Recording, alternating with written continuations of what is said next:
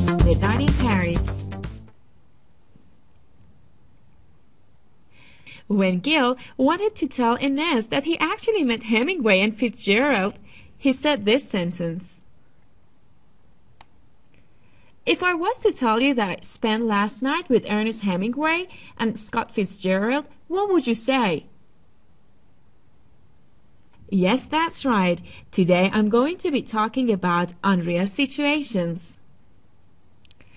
Unreal conditional sentences describe imaginary, unreal situations with simple past forms and consequences in the present.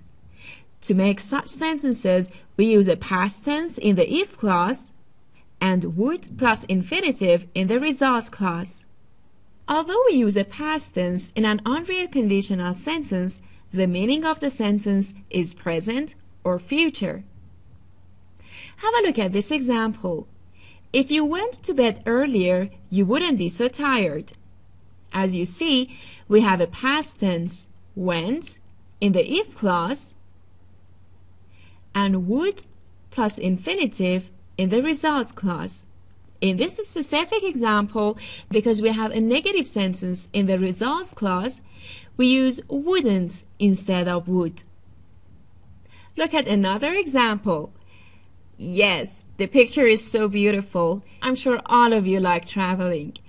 Look at the sentence. If I had more money, I would travel all around the world.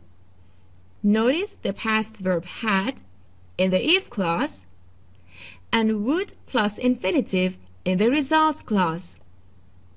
It means that I don't have money, but if I had, I would travel all around the world. I don't have money, and now I can't travel all around the world. Where is often used instead of was after if. If I was is a colloquial alternative to if I were.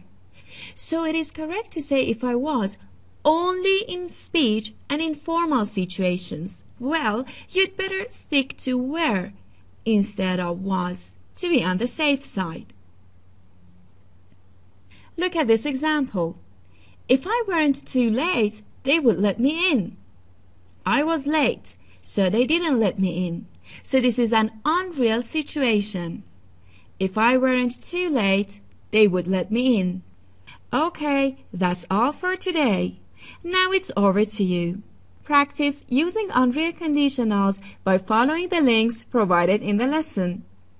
To get more information about the courses, please visit www.speakenglishschool.com.